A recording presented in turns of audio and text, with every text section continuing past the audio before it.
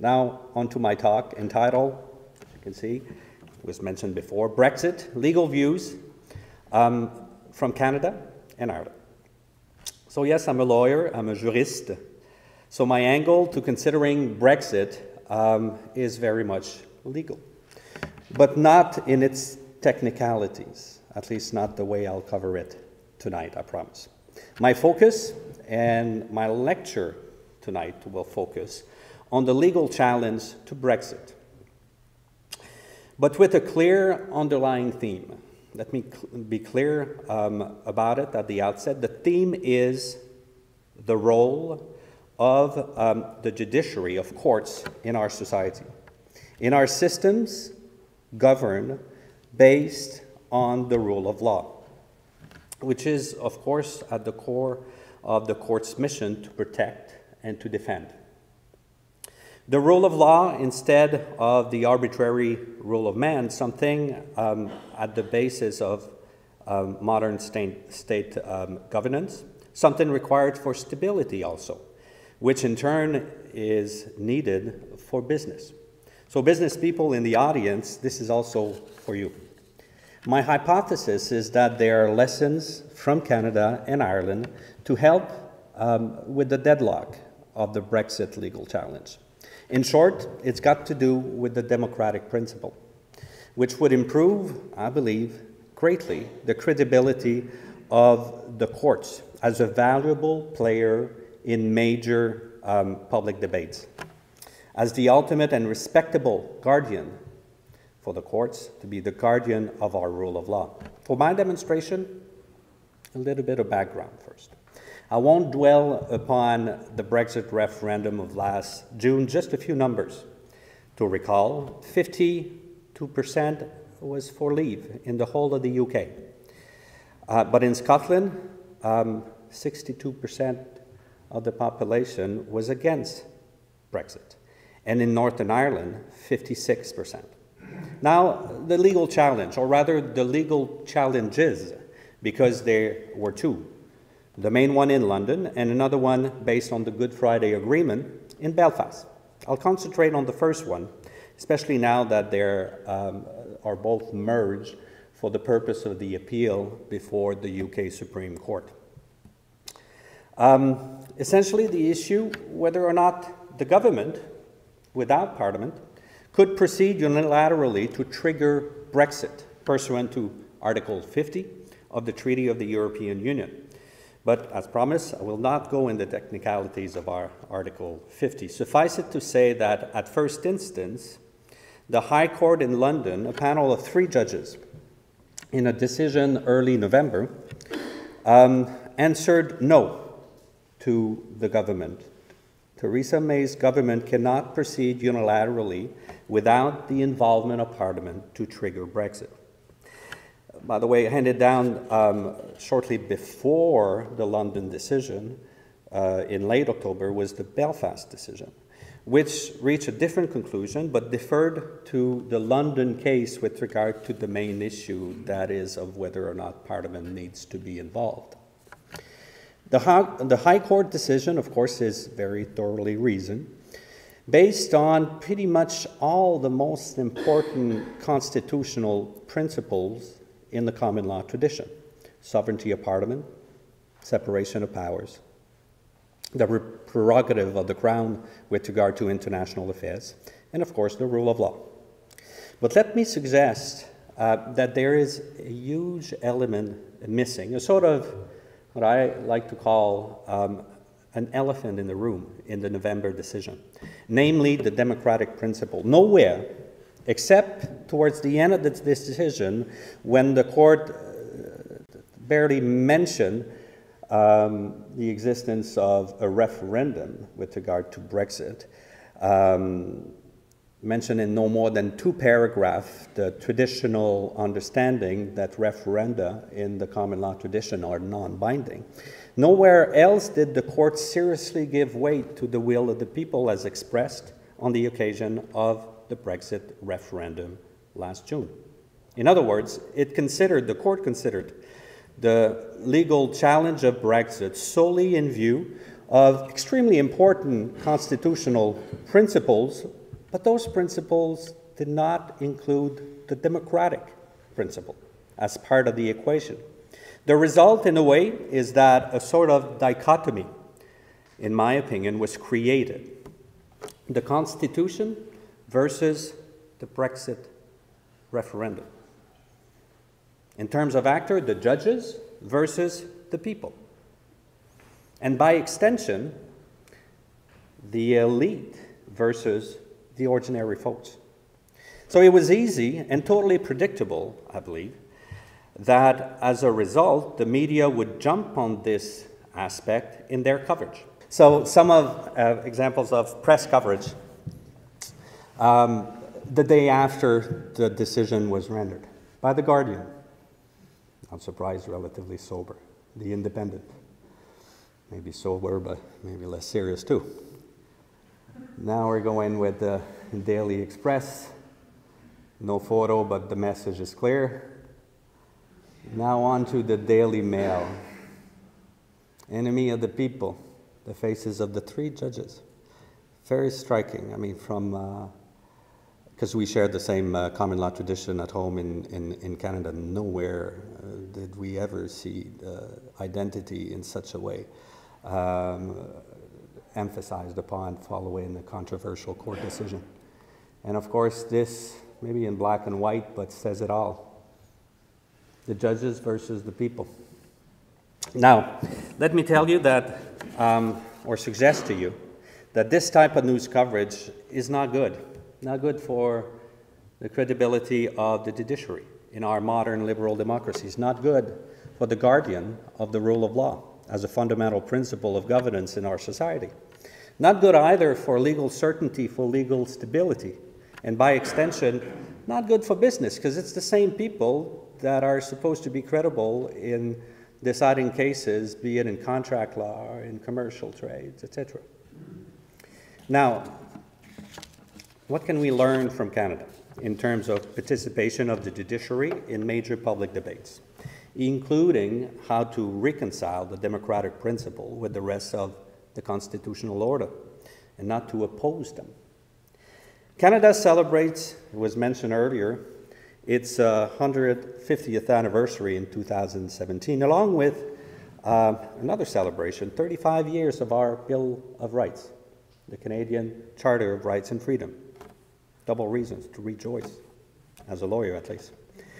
As far as its jurisprudence is concerned, Canada has had many occasions to see its highest court participate in major public debates. Just to give a few examples, it was a court decision in 1930 that said that women were persons eligible to be appointed to the Senate of Canada. Also in 1980, when Canada, many say finally, completed its process of emancipation from Great Britain with the so-called patriation of the Constitution, it was the Supreme Court of Canada that set out the procedure. Ottawa could not proceed unilaterally. It had to have the support of most provinces. And it did in the end, 9 out of 10. The dissenting one being Quebec. It's a long story for another day. Now, the prime example of judicial participation in major public debates that I want to use for my demonstration is the 1998 decision in the Quebec secession case. Again here, no need, no time for the detailed background, just to say that the province of Quebec had a second referendum on independence in 1995, which was lost, but by an extremely thin margin at 49.4%. The rule for conducting referenda, and more generally for secession of a province, those rules were never made clear. Hence, the reference to the Supreme Court of Canada, where there were 3 questions asked. Whether a UDI, Unilateral Declaration of Independence, was legal under Canadian constitutional law, first question. Second, whether a UDI was legal under international law. And thirdly, in case of conflict, what law should prevail? The answer to the first two questions was no, so it made the third question moot, of course. And for my purposes, it is in answering the first question, whether a UDI is legal under Canadian constitutional law, that I want to emphasize to show how the Supreme Court of Canada was creative and how its legal reasoning was very wise indeed, going above and beyond black letter constitutional law, being the court innovative and well-balanced. It basically said this, that strictly speaking, there is no right to secession for Quebec under Canadian constitutional law. However, the rest, the same breath, in the same paragraph, it continued by emphasizing that the rest of Canada cannot remain indifferent to a clear expression, to a clear desire to leave the Federation. Therefore, a clear majority on a clear question would trigger an obligation to negotiate a new status for Quebec. Now, that's the answer. How did the Supreme Court reach this conclusion? Well, it was by identifying four underlying principles of our constitutional legal order. Nothing in black letter constitutional law, but going deeper, it rationalized in its reasons for judgment four principles. First of all, federalism, the rule of law, protection of minority, and the democratic principle. The latter, democratic principle, that gives high importance to the will of the people, expressed by means of a referendum. Hence the idea of the rest of Canada not being able to sit on its hand and not reacting, even if, strictly speaking, there was no right to unilateral secession under Canadian constitutional law. It went beyond black letter law. Now, that, in my opinion, was wise, was well-balanced. The reasons of the court for judgment in the Quebec reference case did not oppose democracy to the constitutional order. It included, as one of the four most important underlying principles, the democratic principles, as an underlying one. That's what the High Court in London, in the decision early November, did not do in its Brexit legal challenge decision. But hopefully, at the UK Supreme Court, in its decision, expected early this year, hopefully before self-imposed deadline of March, if I recall correctly, might actually, with all due respect, do a better job in identifying what is at the core, even if not traditionally, because of the importance of sovereignty of Parliament in the UK constitutional tradition, but somehow try to reconcile that with the modern role of referenda in governance. Although I'm afraid I was down in London for the hearings early December, and I did not hear any of the arguments, actually, or the questions put to the lawyers going in that direction.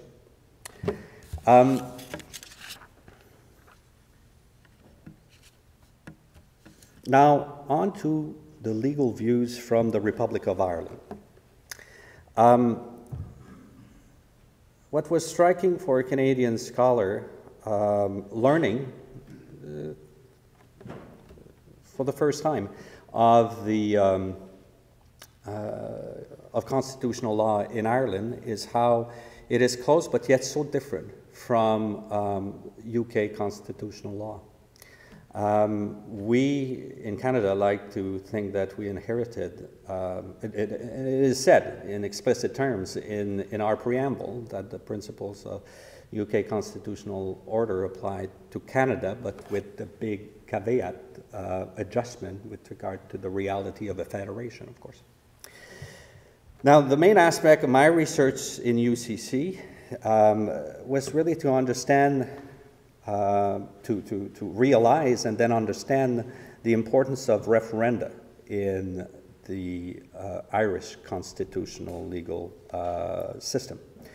Referenda, maybe not quite as often as in Switzerland, but seems to be something of a regular use in Ireland.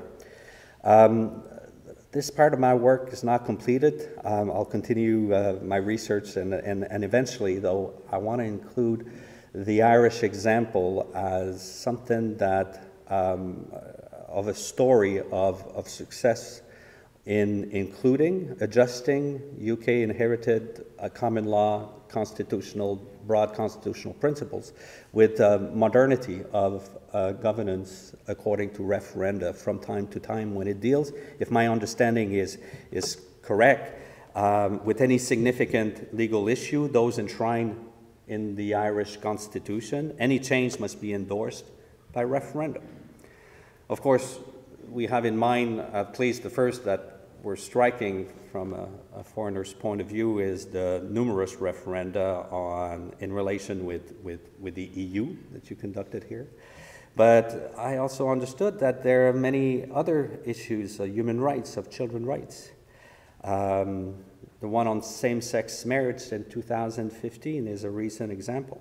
But the bottom line is this: the democratic principle in Ireland is very strong indeed, via the institution of referendum, gauging, making sure to gauge when issues are deemed important enough because of a link to the Constitution, to make sure that the will of the people goes along with the political decision. And again, to conclude, this is something that the UK, hopefully in the Supreme Court decision dealing with Brexit legal challenge, should better consider, to include explicitly in its reasons for judgment. Among other things, it would most likely help greatly in rehabilitating the judiciary as a legitimate participant in major public debates. This is, I remind you, the underlying theme of my lecture today. And in the end, it would make a world of difference, I would submit, for good governance of the country based on the rule of law. Thus brushing aside, in part at least, the bogus, I consider, dichotomy or overvalued dichotomy between the elite and the ordinary folks. Judges would better consider and would be seen as taking into account in a better way the will of the people, as part of what is considered at the core of the UK constitutional order. I thank you very much.